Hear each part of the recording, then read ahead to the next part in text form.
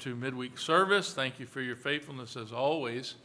Appreciate it. And God bless those that are online tonight with us. We're going to start our service with page 52 in the songbook. Please stand and get a songbook. Let's sing To God Be the Glory. Brother Tom will lead us, and we pray that the service will be a good one. We'll pray just here in a little minute. Brother Tom.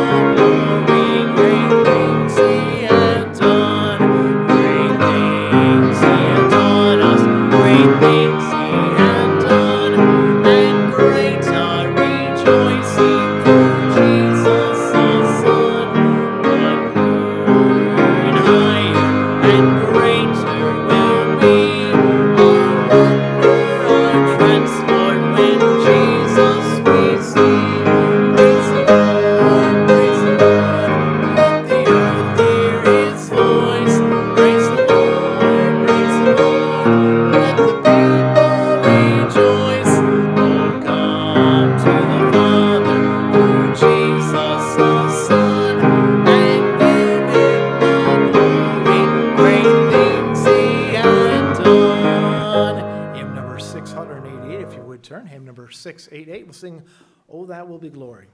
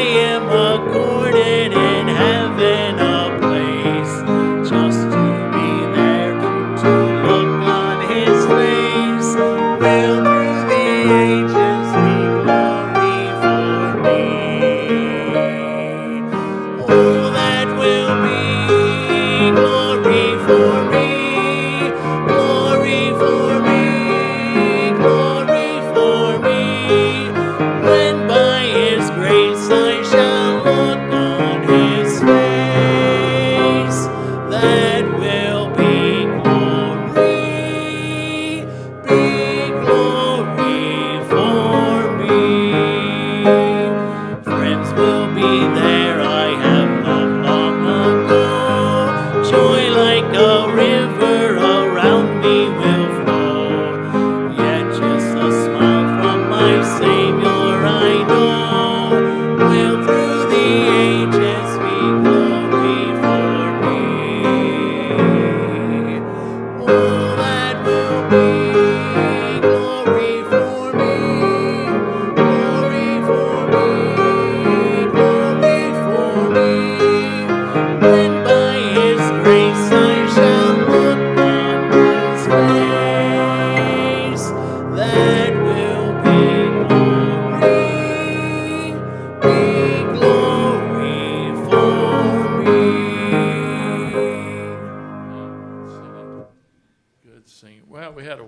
wonderful Sunday, weekend, Saturday, Sunday, and enjoyed all three of the services that Brother Josh preached. It was wonderful.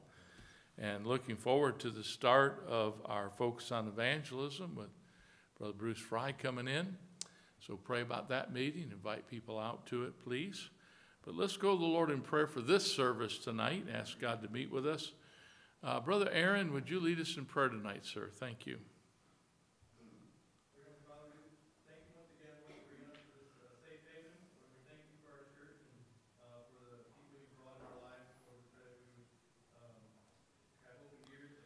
Amen.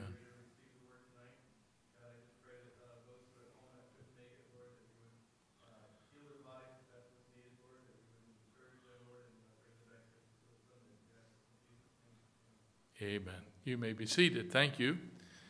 And we will have our offering, and then we'll get to another song. As the men come for the offering, I'll make a couple mentions here. Last night, the ladies' meeting had a good crowd and a sweet spirit, and I enjoyed the cobbler that came home. Thank you very much. And then in March, we've got several things going on. Pastor Williams will mention this, but I did want to mention the Andrew Fellowship coming up, because Brother Bruce Fry will be preaching Saturday night there, and then, of course, he stays over for Focus on Evangelism. So how many of you have heard Brother Bruce Fry here? All right, there's a few that haven't. You'll be blessed. His music is a blessing, and his preaching is a blessing. So you come out and tell people about it. They'll enjoy his testimony. They'll enjoy his preaching. Absolutely will enjoy his singing. And so I'll mention that. Pastor Williams will come later with our prayers and also make the other announcements that are important. So let's ask the Lord to bless the offering. We'll take it up. Gene, would you pray, sir? Thank you. Lord, we thank you for this day that you've given us. We thank you for all that you provide for us, Lord. I pray that you take this offering and use it to further your gospel, but bless the gift and the giver, Lord. Thank you in your precious name, Lord Jesus Christ. Please, I pray. Amen, Gene.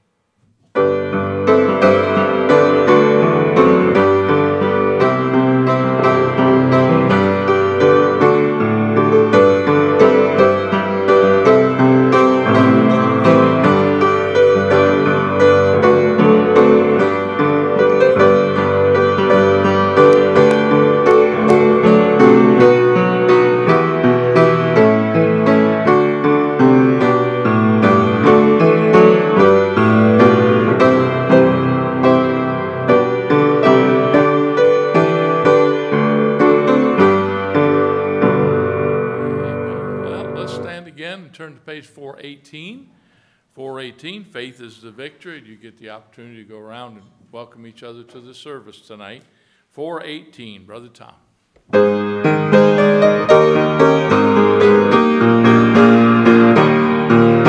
Encamped along the hills of light, ye Christian soldiers rise, and press the battle ere the night shall veil the glowing skies.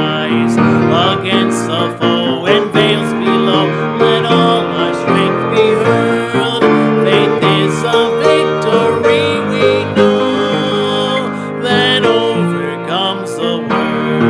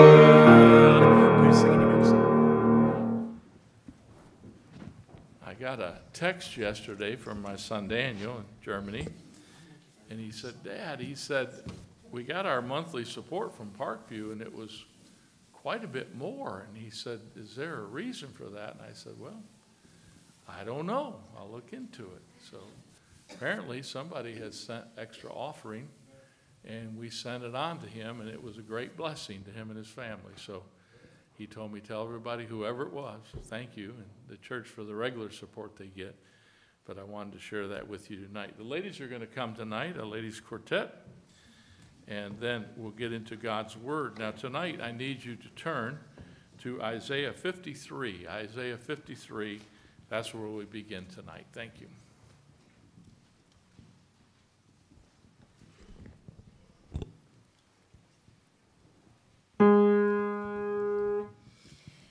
In the moment he appears, and the light from heaven shines, I'll forget every fear, every pain I'll leave behind. Then I'll see him as he is, and I'll know him as I'm known. Every tear wiped away when I go home. Ever present is the thought that a moment waits for me, when unworthy as I am, his glory I will see. I will empty all my praise before my Father's throne, his throne. Every tear wiped away when I go home. If the trial I endure and your presence I can't find, be near me, Lord, I pray. Bring back unto my mind that your promises are firm, and I'm never on my own.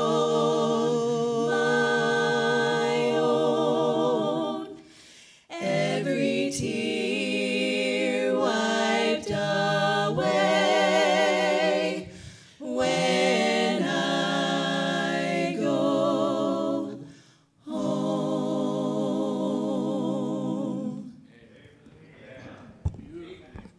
Beautiful harmony. Thank you for that song, the words. Isn't God good to us? Isn't that a blessing? All right, let's get into the Word tonight. Very familiar text to us, Isaiah 53, and we'll read verse 2. And now we're in our series on silhouettes of our Savior. Last time we dealt with the look of our Lord. Tonight we're dealing with the beauty of our Lord. Pastor, when you come up for prayer, I have two requests today from people that called me, but they didn't want it to be online. They just wanted to share it with the church. Would you remind me so I can give the whole church that's here tonight? All right, don't want to forget, I have it in my notes. Isaiah chapter 53 and verse 2, speaking of Jesus, It says, "For he shall grow up before him as a tender plant, and as a root out of a dry ground. He hath no form nor comeliness. And when we see him, there is no beauty that we should desire him." But Psalm 27 in verse 4 says this, "One thing have I desired of the Lord, that will I seek after, that I may dwell in the house of the Lord all the days of my life, to behold," listen now, "the beauty of the Lord and inquire in his temple." So we have tonight two verses directly opposite, and I want to mention tonight a few things about the beauty of our Savior. Let's pray. Thank you, Lord, that you've given us this opportunity to be in your house tonight. Lord, some folks would like to be here, but they can't. Some are sick. Some are dealing with situations of life. Some are facing surgeries and dealing with, Lord, recovery. Some are away from us, Lord, having vacations and seeing family and friends. And Lord, we pray that you'd be with all these that are not with us tonight. And Lord, we pray that you would bless now those that are in the pews and those that are getting instructed from your word in the back. Also, we pray, God, that you would please be with the online guests tonight. We pray that the word of God will encourage them and build them up. We pray this in Jesus' name. Amen. Amen. Now, we have a conundrum. That's the proper pronunciation. A conundrum means a difficult problem, a confusing question or matter, a riddle of sorts. We have what is called the beauty of Christ, and then we have in Isaiah that there'll be no beauty in him. So what do we do with that? Well, we have to study to show ourselves approved and take a look at what God's trying to tell us here. And again, we're looking at the characteristics of our Savior, Jesus Christ, through this whole series. And tonight we're going to look at this beauty of our Lord. In many places, we're told about the beauty of the Lord. So we're going to look at several passages tonight. Follow along with me. We'll work together and actually seeing that our Lord is indeed beautiful. And we want to see how, okay? Now, in this, we see the beauty of the Lord is a deeper meaning about the Lord's attractiveness to us, his disciples by faith, right? Now, the world doesn't look at him as beautiful, but I certainly do, and I know you do. What a beautiful Savior I have. And I want to look at the different aspects tonight of the Lord's beauty. The first one we see is the beauty of his person, Hebrews 8 and verse 5 says this, "Who served unto the example and shadow of the heavenly things, as Moses was admonished of God when he was about to see the tabernacle. For see, saith he, that thou make all things according to the pattern showed to thee in the mount." And so we understand that Moses got to see some things that normal men don't see. They saw the tabernacle, the pattern of the tabernacle, the beautiful, the kingdom of God in its beauty. And so you think about the beauty of Christ. How do we see the beauty of Christ? We see it in his person. Well, first of all, we know him as our creator. And we don't necessarily look on him, but we look on his creation and we know that he is a beautiful person. You look at nature and everything about nature, its divine order, its beauty. We see the creative nature of our Lord. In Colossians 1 and verse 16, we're told this, "For by him," that's Jesus, "were all things created that are in heaven and on earth, visible and invisible, whether they be thrones or dominions or principalities or powers, all things were created by him and for him." Now, if we look at creation, how beautiful it is. And we think about creation and its seasons. And when we do that, we get a glimpse into our Lord's appreciation for beauty. Now, God has a beautiful spirit. Now, we see, and just thinking about the seasons, I wrote this, summer, we look into the bright sky. Wasn't today a beautiful day? Yesterday, cloudy day, rainy, but today was a beautiful day. We got up to 52 or 3. I mean, it felt like spring almost. But, you know, Friday it's going to be another storm come through. So but, you know, blue skies today. It's warm days producing the beautiful flowers that we enjoy. And, of course, the beautiful rose and all its color and its sweet aroma. That tells us about the beauty of our Lord's character, how he created with beauty. After summer, what comes next? Autumn, fall. We see the beautiful colors, the hues of orange and yellow and green and browns and rustic reds, and how beautiful those colors are.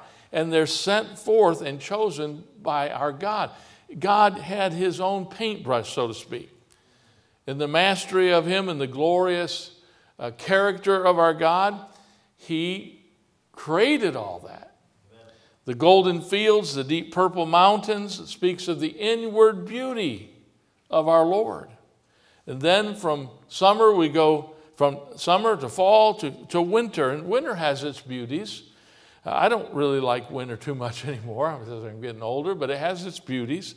That storm we got a little bit ago, I mean, it was a bad storm. A lot of people, maybe some are still out of power, but that ice on those trees, and it was just beautiful when the sunlight came through. And there's just a majestic quality to the Lord in the winter. The scripture tells us in Job 38:22, there's treasures of the snow. And so it's got beauty in the winter, even though we may not like all that goes along with it. Then in springtime, we turn around and there's the freshness of spring and the bright canopy of colors. Then again, we have the yellow of the daffodils and the bright purple of the hyacinth and the rainbow colors of the tulips. And, you know, just you look at spring and you see the freshness and the hopefulness of new beginnings. And this all speaks of the beauty of our Lord's person. All these seasons, the inner beauty. And one ancient poet, he looked at the Lord as a creator, and he says, what a beautiful God we worship and serve. And I say, amen, brother. I see the beauty of creation. The truest beauty of our Lord is in, though above creation, is in his moral excellence. We have a God that's holy, never sinned. Never a shadow of darkness or sin in him. Although we're told by the prophet Isaiah that when we shall behold him, there's no beauty that we should desire him, we're later told in Isaiah 33, verse 17, he's called the King in his beauty. Listen to Isaiah chapter 33 and verse 17. I said 11. 17 says, thine eyes shall see the King in his beauty. They shall behold the land that is very far off. One of these days we're going to see the most beautiful creation of God. This is beautiful, this creation, earth. But one of these days we're going to see heaven. And he's been preparing that for a long time for us that know him. Eye hath not seen nor ear heard. I mean, we're going to enter into heaven and we're going to see the glory of our God. And we see the beauty of his person in all that he's created. What a good God we have. Truly the Lord is a beautiful person, inward and outward. And when we see him, when our eyes physically see him someday, what a beautiful sight that will be. Second of all, we see the beauty of his holiness. In Psalm 20, the psalmist says this. Let me get over there. Psalm 20 and verse 2, it says this, send thee help from the sanctuary and strengthen, he says, thee out of Zion. And then in Psalm 29, let me turn over, I didn't mark it. Psalm 29 in verse 2 says, give unto the Lord the glory due his name, worship the Lord in the beauty of his holiness. So the second thing we want to see, not just the beauty of his person, we see now the beauty of his holiness. This invites us to worship the Lord, it says, in his holiness. The beauty that the psalmist is speaking about here is a living purity. Pastor Williams has, and the youth department, they're having the purity banquet coming up. Well, the Lord our God is pure. Amen. And the Lord's living purity is warm and inviting, and it's attractive, it's desirable, the holiness of God. And, you know, it's depicted in mankind, in humanity, in many ways through languages. And I'll just give you a few of these tonight. We see the hue of God. And the word hue is defined as the overall character and appearance as to a person's complexion. Again, it's talking about the beauty of our God. It's also as to the color, shades, progression, colors, the rainbow, majestic rainbow. And in the English word, the word holy means whole, all of one piece. Our God is holy, holy. You get it? Completely holy, entirely holy, without any smudge, without any dirt. Amen? Completely holy in his character. But a German word I was looking up the other day, thinking of the different languages, and the word holy is the word healthy or complete. And so our God is holy. He's beautiful. Amen. He's whole. He's healthy. Complete, healthy. So he bids us to be holy. As I am holy, be ye holy. And so the Lord's looking for that in us. And that, if he told us to be that, then we have the capability of doing that. And I hope we have the choice to want to be holy, consecrated people unto the Lord. So the beauty of holiness means healthy, complete, vigorous, and spiritual life. Personal holiness is a gift from God. We get it instantaneously when we are saved. The Holy Spirit comes within us. But we also, it's not only an immediate thing through the Holy Spirit's work, but it's also on our part a progressive or gradual experience. As we walk with the Lord day by day, and we grow in grace and in the knowledge of the Lord. That's something we do. God makes us holy in his mind through his work, but then he leaves it up to us. Now, as you live your life after salvation, live a holy life and grow in me. I don't know tonight, believer, are you growing in the Lord, or have you just settled? You got to grow. You got to go on. You got to desire more of him. Amen. Once saved new believers begin a life of holiness. If you've been saved any length of time, there has to be some changes in you. If any man be in Christ, he's a new creature. Old things are passed away, behold, all become new. Listen, if you've been saved for any length of time and you haven't got any more closer to the Lord in your consecration, in your holiness, then something's wrong, and it's not God's fault. But we need to seek out to be a holy people. Amen. But there's a maturation process. And it happens over time. But surely after we're saved, we become what? More Christ-like. Progressive sanctification. You ought to want that. You ought to strive for that, to please him who has saved your soul. We should display before all the beauty of holiness. Amen? In our lives. Now, I know to the world Christ is not beautiful, but he's beautiful to us. And maybe to the world, and even to some Christians that want to live a carnal life. Living consecrated, holy lives and being separated unto God, yielding ourselves unto him day by day. That's a beautiful thing. God sees, but the world doesn't see that. They don't see any bit of it. So we're looking at these different characteristics about the beauty of our Savior. The third thing I want you to see tonight, Isaiah 52, verse 1, we read verse 2, I believe, the beauty of his attire, what the Lord put on. It says in Isaiah 52 and verse 1, awake, awake, put away thy strength, O Zion. Put on thy beautiful garments, O Jerusalem, the holy city, from whence there shall no more come unto thee the uncircumcised and the unclean. Heaven's a beautiful place with beautiful people. Now, we don't think of ourselves as beauty, but God looks upon us as beautiful. We're the bride of Christ, and we are so beautiful to him. We get to glory. We're all beautiful with our beautiful God. That's something to look forward to.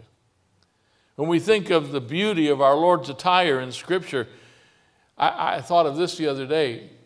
You know, our Lord wore simple clothes. He didn't run around with royal robes and garments. But you know what he did wear? He wore a seamless robe And think about what that robe symbolized when he went to Calvary. Our Lord was driven to Calvary by base and ruthless Roman soldiers. Everybody yelled at him and despised him and spit upon him. And even the soldiers, before his crucifixion, they took him into their locker room, so to speak, of the Roman soldiers, and they abused our Lord.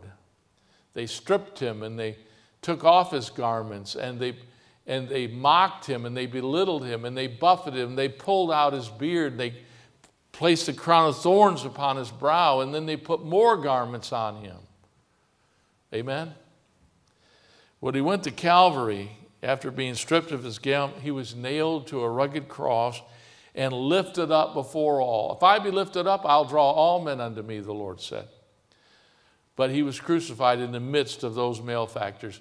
He was called a malefactor, although he was not, because he was paying the price of our sin, who we were criminals to God. When those hardened soldiers carried out their duty, they took notice, the Bible says, of his robe. They were interested in Jesus as he was on that rough cross and dying in agony for the sins of the world. Those I can't speak tonight. Those soldiers, they had a heart not to tear that robe of the Lord. And the scripture, we'll look at some of these scriptures. Instead, they determined to keep that robe intact. And they sat underneath his cross as the blood came dripping down. That gory scene at the cross of Jesus Christ, the Bible tells us they gambled for that seamless robe. Think about the glory. Think about the beauty of his garments. And that's in John chapter 19, verse 23. But follow along with me. Go to Matthew, if you would. And we won't read the whole text. We could do that this week. Matthew 27, 35 through 44. But look at Matthew 27 in verse 35. 27, 35, verse 34 says, they gave him vinegar to drink mingled with gall, and when he had tasted thereof, he would not drink. And the next verse says, and they crucified him and parted his garments, casting lots.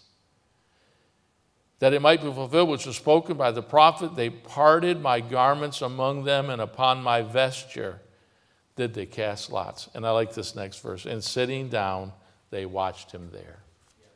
They saw the Lord in all his splendor, although he was a gory scene to the world, how beautiful Jesus was at that time. The Bible tells us that God said it pleased the Lord to bruise him. Why? God the Father was looking past the cross and what the cross would do for the world. What a beautiful Savior we have. Go to Mark 15 quickly. Mark 15, we'll read another verse. And again, I encourage you to read, several verses here, but tonight for time, Mark 15, verse 24 says, and when they had crucified him, they parted his garments, casting lots upon them, what every man should take. They all wanted it. In Luke 23, it says this in verse 34 for time. Then said Jesus, Father, forgive them, for they know not what they do. And they parted his raiment and cast lots. And then in John 19, it says this in verse 23. It says, John 19, 23, then the soldiers, when they had crucified Jesus, took his garments and made 4 parts, to every soldier a part, and also his coat. Now the coat was without seam, woven from the top throughout. Now we look at this, and it made me think today about his beautiful garments talked about in the Old Testament, but think about that just simple robe that he wore. And really, it was a beautiful garment for what it represented. Although it was a common robe, they wanted it. They desired to have it. The Holy Spirit now, he makes sure to mention this in Scripture. He mentions the garment, and it became something that was desirable. The Bible says in Matthew 27, and they stripped him And then later we talked about his robes of white after his resurrection, and it speaks of his righteousness. In this statement, the high priest of old, Jesus, would be clothed in the garments of glory and beauty. That's what it says about the Old Testament priests, that they would have holy garments. They would be dressed in garments of glory and beauty. They were typifying what Christ would be. Now he sits at the right hand of the Father making intercession for you and I. What a beautiful Savior we have. Isaiah 52:1 says again, put on thy beautiful garments. That was a prophecy 700 years before the cross. So I believe Isaiah was looking ahead and seeing that robe that Christ wore. Garments fit for a king, garments of purity and royalty. Here's what Jesus wore also as he hung on the cross, the shame of all mankind, our shame. And to us, it's ugly. It's defiling. But when God the Father looked down, it pleased him to bruise him and what he went through. Our Jesus bare our reproach, and soon after his passion, he was given, though, a garment of white, clothed righteousness, the garments of a king. So here's the thing. We, his followers, should be willing also to bear his shame today.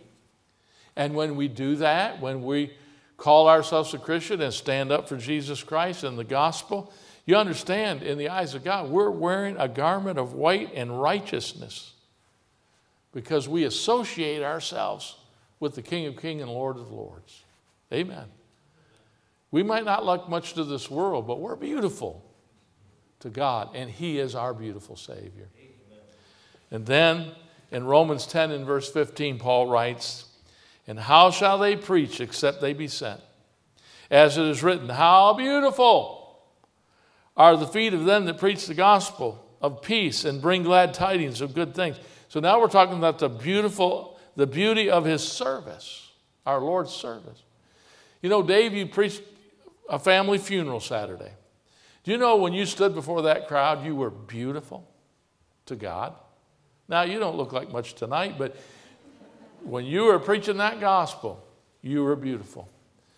Yesterday, I had an opportunity. I didn't think I'd have this opportunity, but I had an opportunity to give about 4 or 5 tracts away in a situation I didn't think I'd ever be in.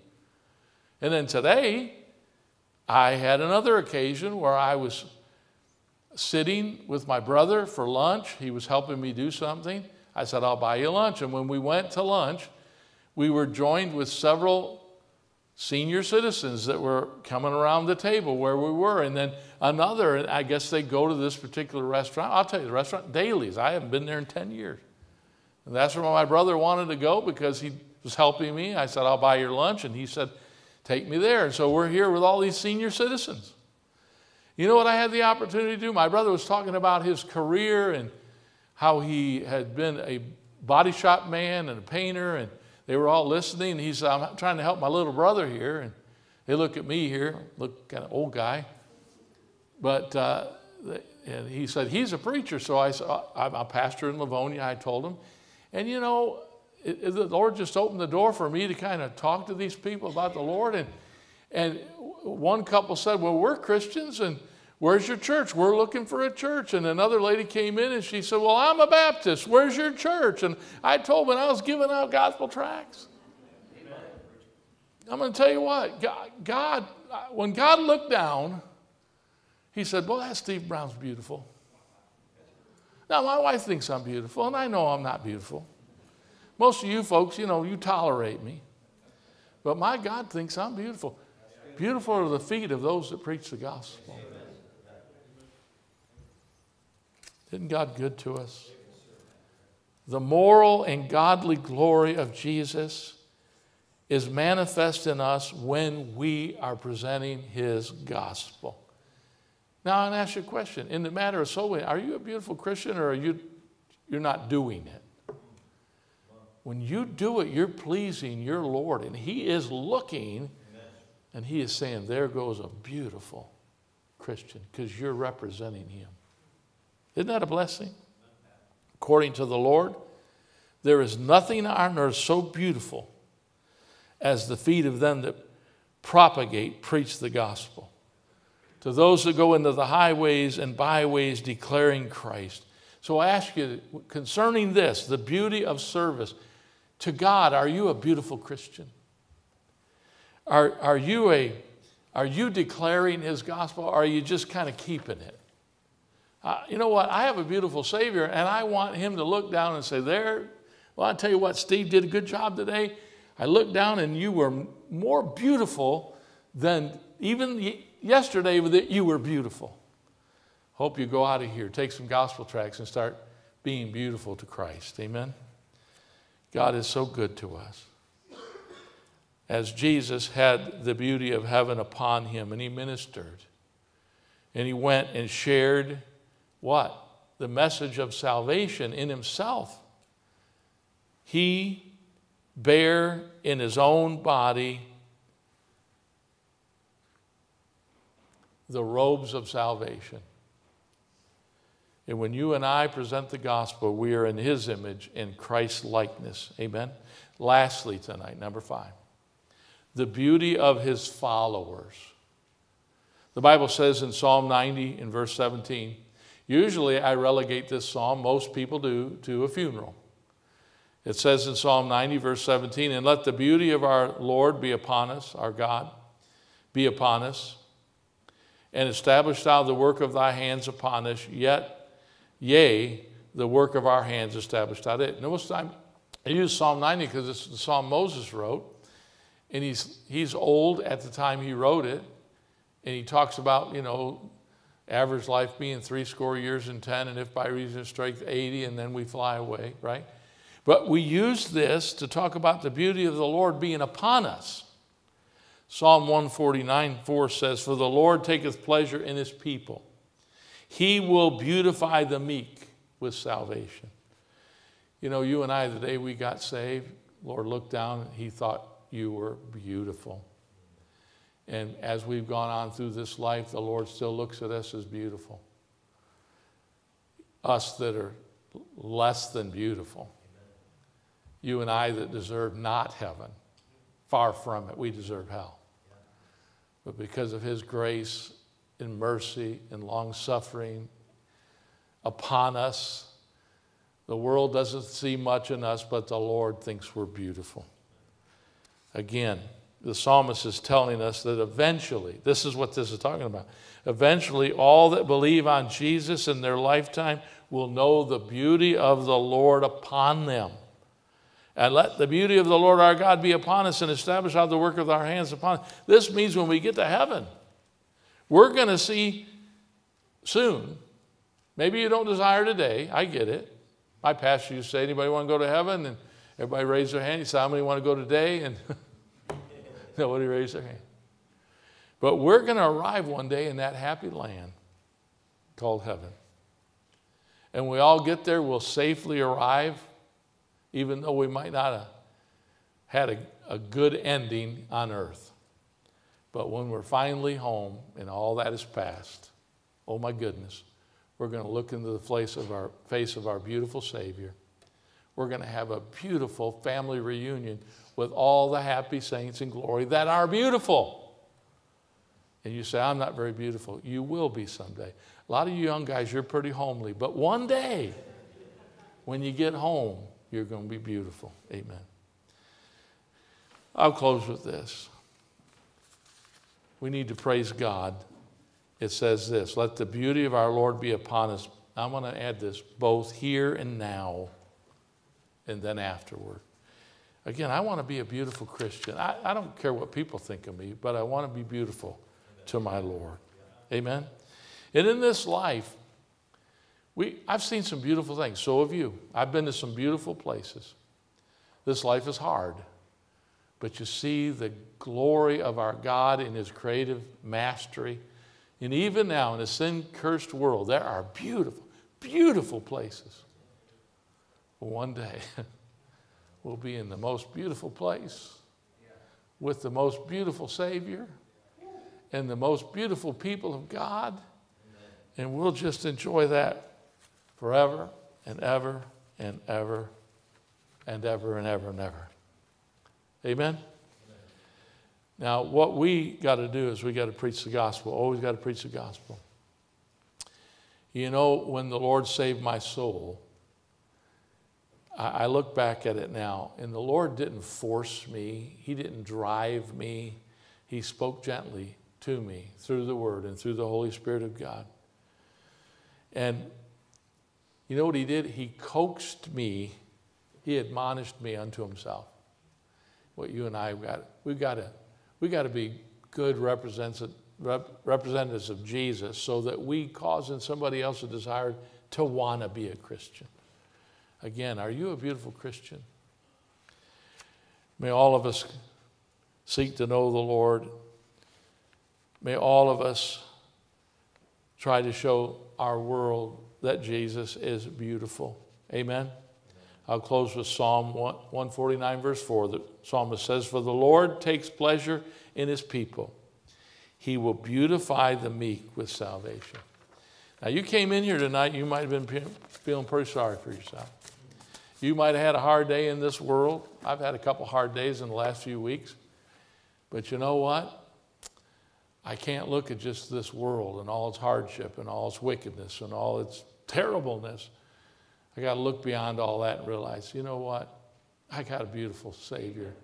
He saved my soul. I have a beautiful life and family and a church family. Amen. You know what, you folks, all of you, even you young guys, you're beautiful to me because I see the Lord in you. Amen. Let's share His beautiful gospel so some of the ugly people in this world living in sin and debauchery can one day have Jesus in their heart, and they can experience the beauty of the Lord too. Amen? Amen.